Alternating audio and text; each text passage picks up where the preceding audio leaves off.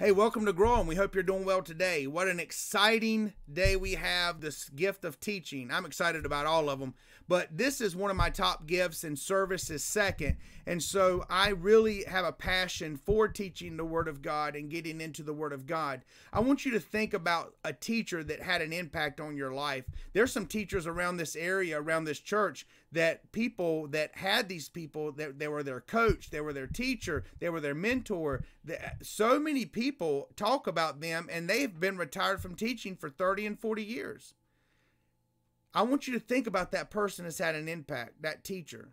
I've had some professors in college that were absolutely amazing. And you would sit there, and at the end of the class, you wouldn't get up. You know those teachers where you would just sit there and go, wow, I don't even want to move. I just cannot believe all that just happened. These are the type of guys that I sought to be like, so to speak. They made it simple. They made it where everybody could understand, but yet they dug into the truths of God's Word.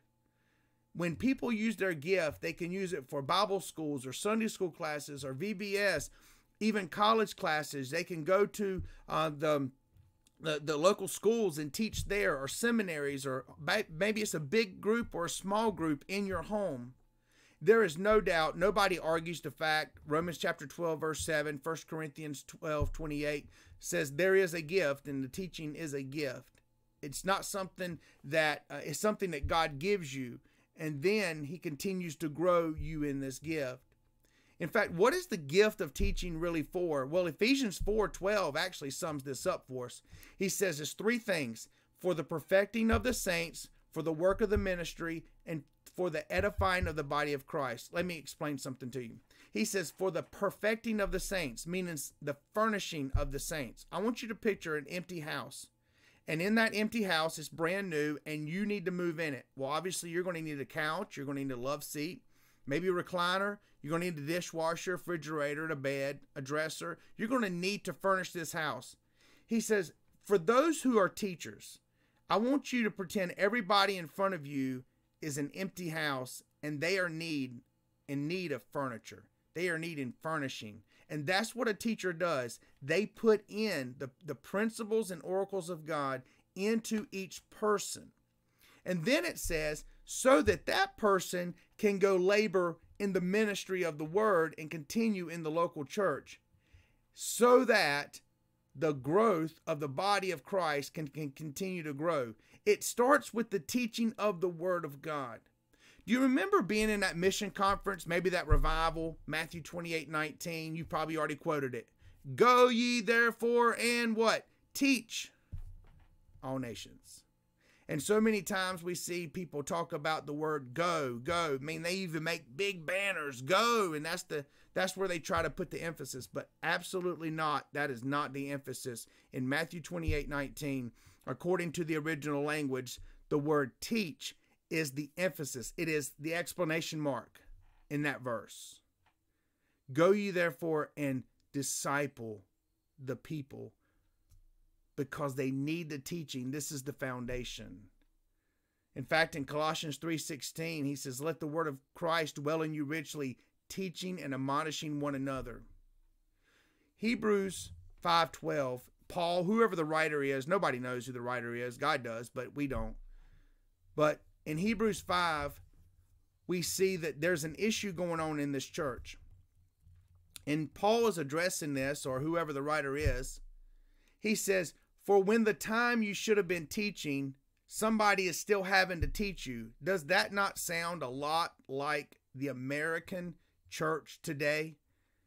People that have claimed Christianity for 20 and 30 and 40 years, and now they're still being taught the basic principles and oracles of God.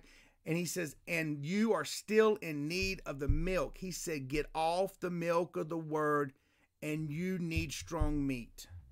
But you can't handle it because of the shallow teaching, the shallow teachers. So what is the goal in teaching? You're there to furnish the house. And so here we have the apologetics is what we're to teach. Apologetics. Why do you believe what you believe? What do you know about your belief? Can you defend your faith?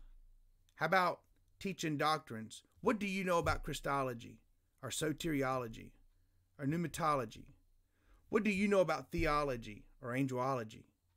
What do you know about theology? What do you know about the basic doctrines of the Word of God?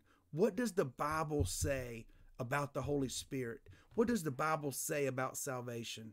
What does the Bible say about angels? What does the Bible say about Christ? Here's the sad thing, is that more people know more about sporting events and the batting average of Derek Jeter than they do about the one who saved them, or they claim that they have a relationship with. In Ephesians chapter 4, he said this, that he gave some apostles, prophets, evangelists, pastors, and teachers.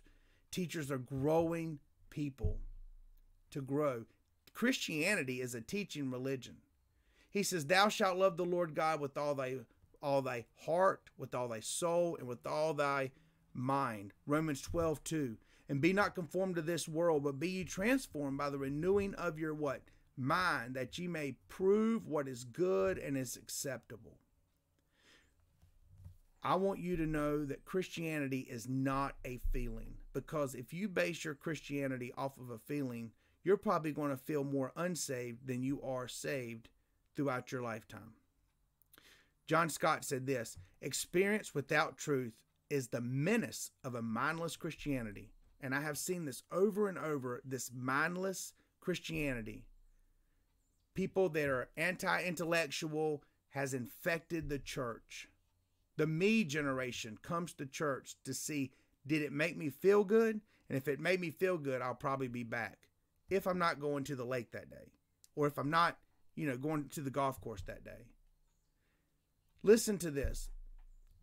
Today's Christian often has zeal without knowledge, faith without the facts, and emotion without understanding, and big programs, but very, very small doctrine.